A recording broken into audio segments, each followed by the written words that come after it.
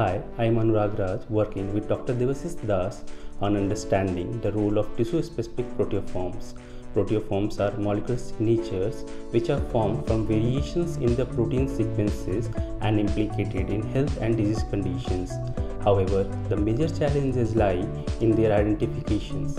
Unlike proteins, they can't be directly identified from reference proteome and require an integrative approach to analyzing genomes and transcriptome data along with proteomics data.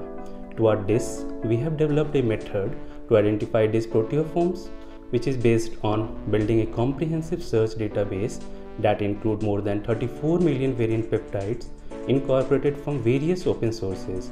As an application of our developed methodology, we have created a database of more than 20,000 potential brain proteoforms called HubSpot, which can serve as a reference for the brain proteomics community.